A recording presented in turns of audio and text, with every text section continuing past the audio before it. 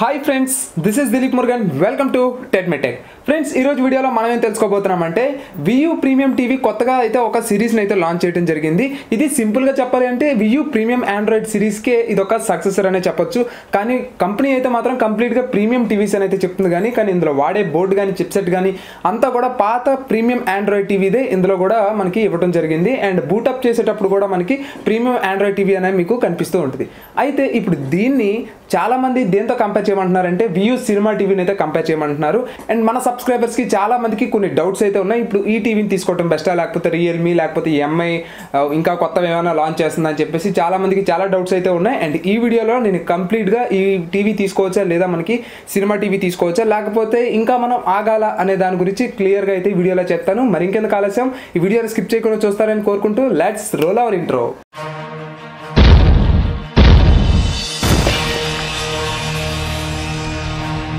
Friends ఈ TV గురించి already నేను ఒక వీడియో అయితే చేశాను. ఆ వీడియో అనేది చూస్తే మీకు క్లియర్ కట్ స్పెసిఫికేషన్స్ అన్నీ కూడా అర్థమైపోతాయి. ఈ వీడియోలో నేను ఈక్వల్గా ఉన్న స్పెసిఫికేషన్స్ ఏంటి, డిఫరెంట్గా ఉన్న స్పెసిఫికేషన్స్ ఏంటి అనేది నేను మీకు ఇక్కడైతే ఎక్స్ప్లెయిన్ చేయబోతున్నాను. రెండు మనకి అఫీషియల్ గూగుల్ ఆండ్రాయిడ్తోనే మనకు వస్తున్నాయి. అండ్ ఈ రెండు టీవీస్ కూడా మనకి 4K అవుట్పుట్తో అయితే వస్తాయి. అయితే ఇందులో మనకి 4K అందులో చాలా బాగా వచ్చే అవకాశం ఉన్నది అంటే మీకు వ్యూ సినిమా టీవీలో కొంచెం 4K ఇంకా బాగా వచ్చే అవకాశం అయితే ఉంటుంది. Next same refresh rate, HDMI ports, USB ports same అన్ని యాజ్ ఇట్ ఈస్గా ఉంటే మనకి USB పోర్ట్స్ అనేవి ఎక్కడైనా 3.5 ఇస్తారేమో అనుకున్నాను, బట్ ఇక్కడ కూడా మనకి 2.1 ఇవ్వడం జరిగింది. ఫ్రెండ్స్ అన్ని స్మార్ట్ ఫీచర్స్ యాజ్ ఇట్ ఈస్గా అయితే ఉంటాయి. సో డిఫరెన్సెస్ ఏంటి అనేది ఇక్కడ మీకు క్లియర్గా ఎక్స్ప్లెయిన్ చేస్తాను. ఆ తర్వాత ఎవరు దేన్ని తీసుకుంటే బెస్ట్ అనేది కూడా క్లియర్గా ఎక్స్ప్లెయిన్ చేస్తాను.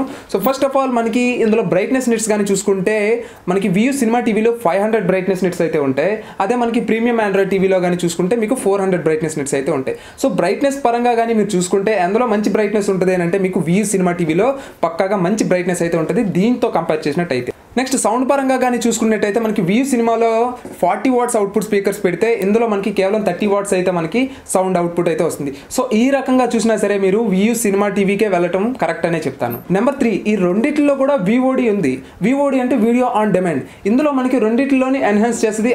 ఏమైనా పిక్చర్లో క్వాలిటీ డ్రాపేజెస్ ఏమైనా ఉంటే ఎన్హాన్స్ చేసి చూపిస్తుంది అని చెప్పి వీళ్ళు అయితే చెప్తున్నారు వైల్ స్ట్రీమింగ్. ఓకే, నెట్ ద్వారా మీరు ఎప్పుడైనా యూజ్ చేసేటప్పుడు మీకు పిక్చర్ అనేది బాగా చూపిస్తుంది, బాగా ఎన్హాన్స్ చేసి చూపిస్తుంది అనేది మనకి వ్యూ అయితే చెప్తుంది. రెండు టీవీస్లో అయితే ఇవ్వడం జరిగింది. కానీ వ్యూ సినిమా టీవీలో వీళ్ళు కోడింగ్ ద్వారా చేస్తున్నారే తప్ప, అంటే వీళ్ళ ఓన్ కోడింగ్ ద్వారా దాన్ని అప్స్కేల్ చేస్తున్నారని చెప్తున్నారు కానీ ఏ టెక్నాలజీ వాడారనేది చెప్పలేదు. సో సింపుల్గా చెప్పాలి అంటే అదేమీ ఎన్హాన్స్ చేయదు. మీ అవుట్పుట్ ఎలా అయితే వస్తుందో అలానే మీకు యాజ్ ఇట్ ఈస్గా టీవీలో చూపిస్తుంది తప్ప టీవీలో ఇంటర్నల్గా ఎటువంటి మెకానిజం అయితే రన్ అవ్వదు. వీళ్ళు కోడ్ రన్ చేస్తున్నారని చెప్తున్నాం. ఈ వీళ్ళే కాదు, ఏ టీవీ అయినా సరే కోడ్ అయితే రన్ చేస్తుంది. కానీ మనకి ఇక్కడ ప్రీమియం టీవీలోకి వచ్చేసరికి ఎలా ఉంటుంది అంటే కంప్లీట్గా వాళ్ళు DSPని అయితే ఎనేబుల్ చేశారు. DSP అంటే డిజిటల్ సిగ్నల్ ప్రాసెసింగ్. సో ఈ రకంగా కానీ చూసుకుంటే మీరు వ్యూ ప్రీమియం ఆండ్రాయిడ్ తీసుకోవడం చాలా బెస్ట్ అని చెప్తాను. నెక్స్ట్ మనకి సౌండ్ గురించి వీళ్ళు ఏం చెప్తున్నారు అని అంటే వ్యూ సినిమా టీవీలో డాల్బీని ఎక్కువగా ఫోకస్ చేయడం జరిగింది. అదే ప్రీమియం టీవీలో అయితే మీకు DTS:Xని అయితే ఫోకస్ చేయడం జరిగింది. సో ఏ రేంజ్లో చూసుకున్నప్పటికీ కూడా మీకు సౌండ్ క్వాలిటీ కూడా ఎక్స్ట్రాడినరీ అవుట్పుట్ మీరు కావాలి అనుకున్నట్టయితే మీరు పక్కాగా సౌండ్ బార్ కొంటాను అనుకుంటే సౌండ్ బార్ గురించి చెప్తున్నా. హోమ్ థియేటర్ మళ్ళీ డిఫరెంట్. సౌండ్ బార్ మీరు పక్కాగా కొంటాను అని ఎవరైతే అనుకుంటున్నారో, సౌండ్ లవర్స్ ఎవరైతే ఉన్నారో వాళ్ళు పక్కాగా ప్రీమియం టీవీనే తీసుకోండి. కానీ గుర్తుపెట్టుకోండి మిత్రమా, కానీ మీరు తీసుకున్న సౌండ్ బార్లో కూడా DTS:X ఇన్బిల్డ్ ఉంటేనే మీకు మంచి ఎక్స్పీరియన్స్ అయితే వస్తుంది. మిగతా ఇప్పటికొచ్చి మీరు చూస్తున్న సౌండ్ బార్స్ ఏవైతే ఉన్నాయో వాటికన్నా బెటర్గా మీకు ఎంత అవుట్పుట్ రానివ్వండి. 600 వాట్స్ వచ్చినా మీకు ఈ DTS:X మీరు సౌండ్ బార్ తీసుకునేటప్పుడు అందులో 120 వాట్స్ వచ్చినా సరే ఆ 600 వాట్స్ సౌండ్ బార్ కన్నా ఇదే బాగా పర్ఫామ్ చేస్తుంది. DTS:X అనేది అంత బాగుంటుంది. నెక్స్ట్ వ్యూ సినిమా టీవీలో బెజల్లెస్ డిజైన్ అని చెప్పారు, కానీ ఇది బెజల్లెస్ డిజైన్ అయితే కాదు. నేను రివ్యూ చేసినప్పుడు కూడా ఫ్రాంక్గా చెప్పాను, ఇది బెజల్ లోపల ఇంకొక బెజల్ అయితే ఉంది.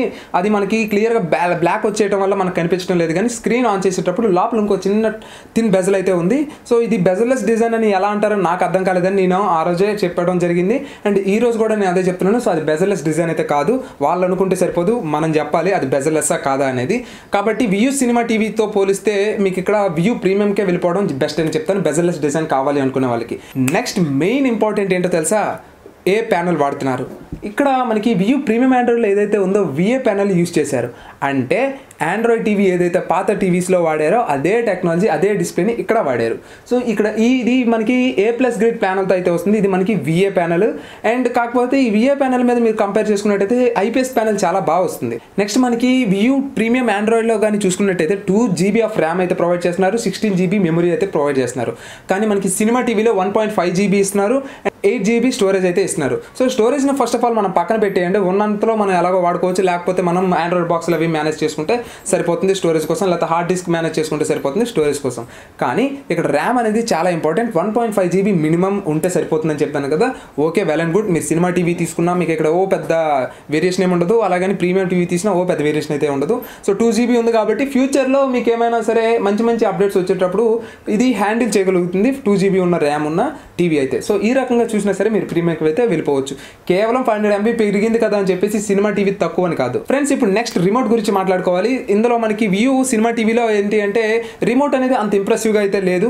బట్ ఇందులో మనకి రిమోట్ అయితే చాలా బాగుంది. అండ్ మనకి వాయిస్ అసిస్టెన్స్ కానీ లేకపోతే మనకి బటన్స్ కానీ చాలా తక్కువ అయితే ఉన్నాయి. నెక్స్ట్ మీకు దానికి సెపరేట్ డెడికేటెడ్ కీస్ అయితే ఉన్నాయి, రెండింటిలో కూడా ఉంటాయి. బట్ మీకు చూడటానికి ఏది బాగుంటుంది అంటే మీకు ప్రీమియం ఆండ్రాయిడ్ రిమోటే చాలా బాగుంటుంది. ఫ్రెండ్స్, ఇప్పుడు చాలా మందికి ఒక డౌట్ ఉంటుంది, అన్న డైరెక్ట్గా సూట్గా సుత్తి లేకుండా ఏం తీసుకోమంటావో చెప్పే అన్న అనే వాళ్ళకి నేనేం చెప్తాను అని అంటే, ఎవరైతే ప్రీమియం ఆండ్రాయిడ్ టీవీ కావాలనుకుంటున్నారో వాళ్ళు హ్యాపీగా తీసేసుకోండి. సినిమా టీవీతో కావాలనుకునే వాళ్ళు హ్యాపీగా తీసేసుకోండి.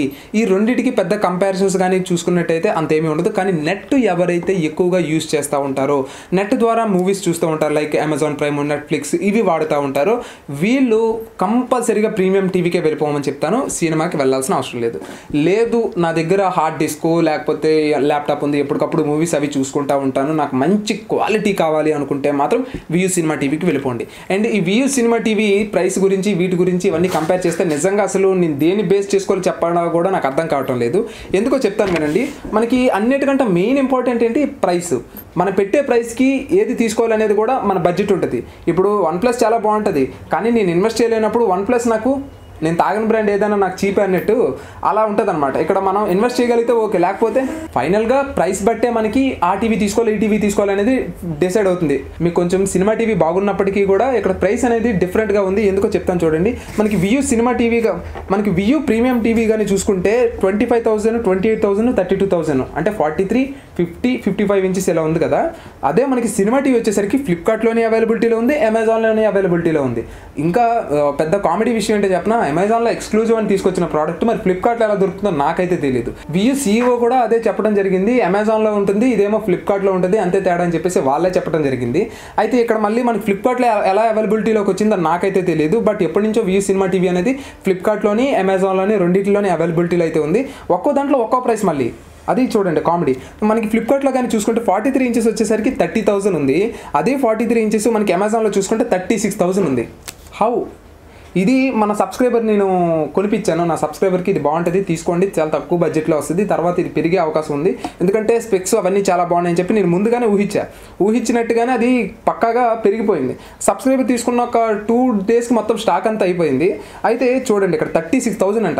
ఎక్కడ 26,000 అతను కొన్నారు మన సబ్స్క్రైబరు, అది 36,000కి వెళ్ళిపోయింది, 10,000 పెంచేశారు. సో చూడండి, ఎక్స్క్లూజివ్గా ప్రోడక్ట్ వచ్చినంత మాత్రాన నీ ఇష్టం వచ్చిన రేట్ అమ్మేస్తావా?